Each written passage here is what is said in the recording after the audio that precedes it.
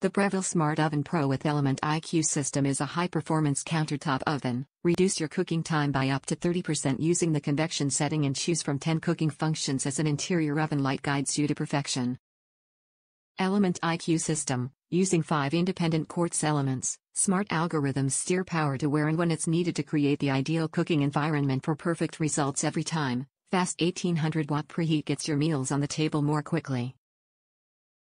Convection Powered. The Smart Oven Pro's convection setting reduces cooking time by up to 30%. An inbuilt fan circulates the hot air within the oven, which speeds the cooking process by stripping away the cold air that surrounds your food. 10 cooking functions. Versatile countertop oven with 10 cooking functions to guide you to perfection. Toast, bagel, bake, roast, broil, pizza, cookies, reheat, warm and slow cook. Smart oven with slow cook function. Take your time to tenderize and develop complex flavors using the slow cook function, designed for long cook times at low temperatures. Slow cook for up to 10 hours before the setting automatically turns to keep warm. Large capacity, large 18.5 by 15.7 by 11.1 inch interior with enough room for 6 slices of bread, 13-inch pizza, roast chicken in a 9-cup muffin tray, and even for slow cooking with a 4.4 quarts Dutch oven. Interior oven light. Integrated oven light automatically turns on at the end of the cooking cycle to help you see inside. Auto shut off and independently controlled button. Replaceable componentry like your regular large oven. Top reviews from the United States. Great oven. Read the manual first. I have forced my mother onto a diet because her cardiologist wants to give her bariatric surgery before he decides if any surgical intervention is necessary on her heart. One of the biggest problems about cooking when you are single is that your oven is too big for little jobs. In my mother's case, it also holds baking sheets, cooking pots, strainers, etc. Between lugging out all that stuff, heating the oven, the weight, it is a little inconvenient. And obviously resorting to the microwave and convenience foods has hurt her. So I figured a small convection oven would be a good idea. It is convenient. It can handle a roast or a chicken. But it can also make a nice baked potato and roasted vegetables. My mother refuses to read a manual. Giving her a new phone every couple of years requires my taking dangerous amounts of Xanax mixed with alcohol. Computer pop-ups notifying her of updates result in harried phone calls. Tablets, Rokus, Blu-ray players. God help me. I wonder why I ever do it. The obvious answer is so the neighbors cannot speak ill of me.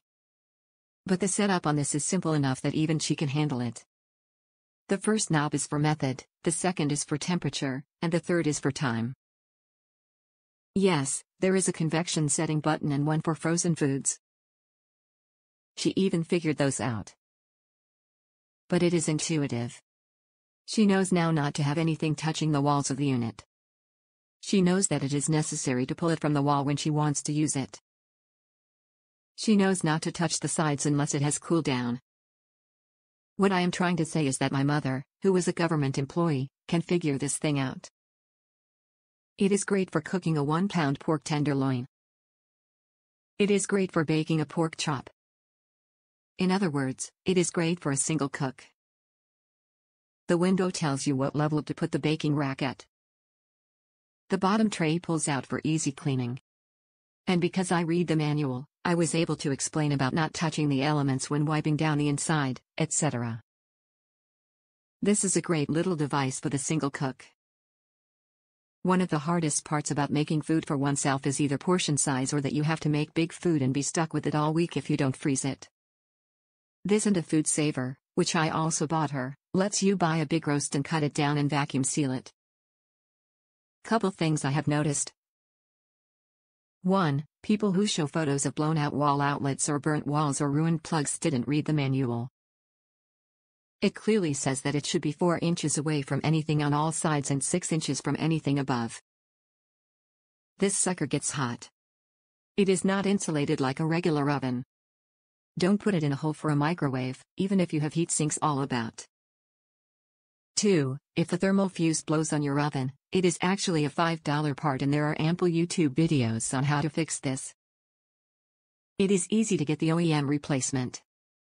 There is no reason to throw the oven away. It also argued those who have this problem may be leaving their oven too close to walls. 3. I don't think convection saves a great deal of time. I cooked a 1-pound pork tenderloin in there and followed the old rule about 1/3 less time at the same temperature. It didn't really work. But if you let the oven cook and use the convection, it results in a nicely cooked outside. I wouldn't say it is a sear, but it looks nicer than if one merely baked it. 4. This thing is great with frozen pizzas. It is auto set for this and you just put it on the included pizza plate and let her rip. The convection gives a nice, even cooking to it and it doesn't come out all cracker dry and brown like in a conventional oven. Plus you don't have to look in on it every 2 minutes to see if it is done. It is hard to find a sweet spot on frozen pizzas in a big oven. Probably because of uneven cooking.